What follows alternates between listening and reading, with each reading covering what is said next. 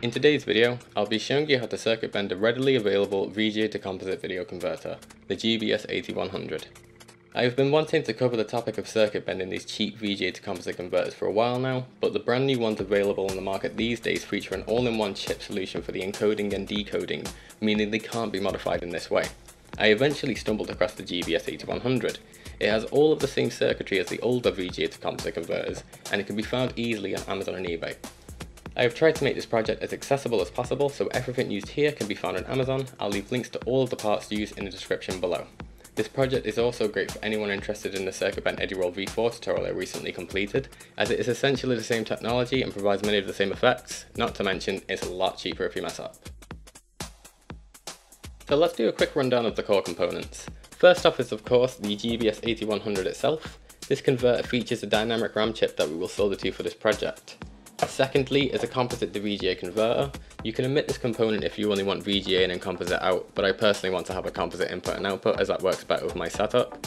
This extra converter also gives us the ability to create a feedback loop, which is great as it also gives it standalone video synth-like operation, like my other VGA converter based feedback devices. For the interface, I opted for some 4mm banana jacks and some momentary push buttons that can be patched into different effects. And for the enclosure, I use this nice little 4-part ABS box. This can be opted out for whatever you want to build it into though. I also designed these nice little minimal panel graphics which can be printed out on adhesive paper like I did here. These will be available on the website. The first and most challenging part of this project is to solder to these tiny 0.8mm pitch SMD pins. To make this as easy as possible, I recommend using leaded solder, a flux pan, and thin solid core wire. I personally use this 28 gauge solid core wire. Some people like to use enamel coated copper wire for this sort of work, but I find this size works fine for me, and I can rely on the insulation a little bit more. What I do is use this thin solid core wire to solder to the IC pins. Then I solder these wires to a section of Vero board that I can secure to the converter itself. That way the fragile connections I add won't move around and break off. I then use some standard ribbon cable to go from this Vero board to the connections themselves. This approach has saved me a lot of headaches in the past and is definitely worth the extra steps. So now we're taking a closer look at the GBS-8100 itself. This is the RAM chip in question that we're going to solder all our wires to, and I'll just show the pinout on screen now, showing you all of the safe pins to connect to and all of the pins that you should avoid. Now to solder 2 pins this small, using this wire, I don't actually trim the end of this wire at all. Instead, I use the soldering iron to heat up the tip of it, just to get the insulation to shrink back a tiny bit, and tin that wire, so we get essentially a millimeter or a little less of exposed copper that we can then solder to these little pins on this IC here. Now as I solder in these little wires, it's worth mentioning that I'm going to be soldering to every single pin except for the power and grounds. That's simply so I can go through and search for the best pin combinations that result in the best effects. I'll provide documentation to these effect combinations on screen and on my website.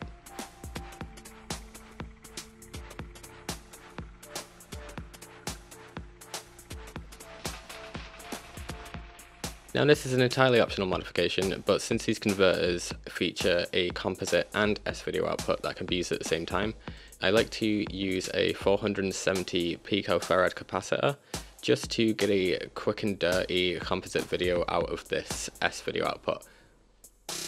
Now that's particularly useful when using it in feedback loop mode, when you say want to use an external video processor to process that feedback loop, but need an additional video output to actually view the video signal.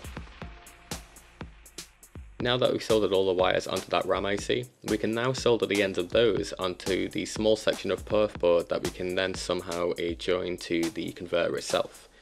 I like to cut out a section small enough so I can actually super glue it to the existing VGA connectors. This turns out to be a really solid solution and doesn't actually interfere with any of the connections on board.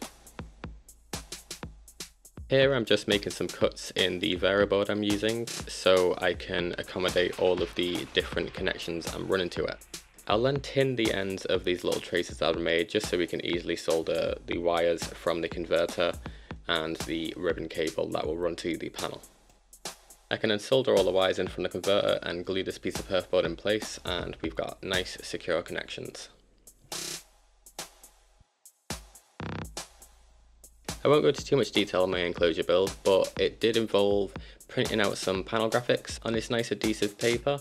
I found this on Amazon. I'll leave a link to this in the description too. I found it quite fun actually using this and being able to print off a design and put it straight down in the box. Plus it makes for nice accurate drill patterns instead of doing everything by hand. For anyone attempting this project themselves, I do recommend that you use a slightly larger enclosure. That being said, I will provide the printouts for the panel graphics I designed here and a simplified version of these panel graphics that feature some of the effects that building this one allowed me to discover.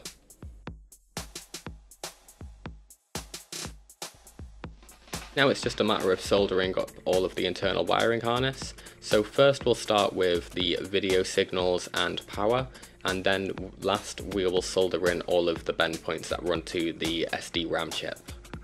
I won't go into too much detail on the wiring process here. Instead, I'll provide detailed wiring diagrams that'll provide plenty of information on how to get this done, including the points on where to solder on VGA connectors. Now for those who know of my original VGA converter video synth tutorial, I recommended using the included VGA cables, but now I'd just recommend soldering directly to the boards, as the cables you often get don't really adhere to any set color code, so it's really hard finding which wire is which in those cables. This will solve a lot of confusion, and anybody that's been having any trouble with that project should find this really helpful.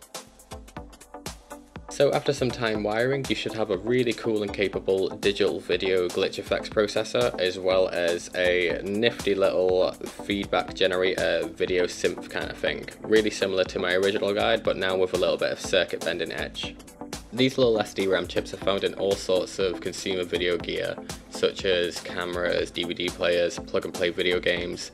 But these little converters are the best example I've found of it in a standalone format where you can pass through video in real time and glitch it out.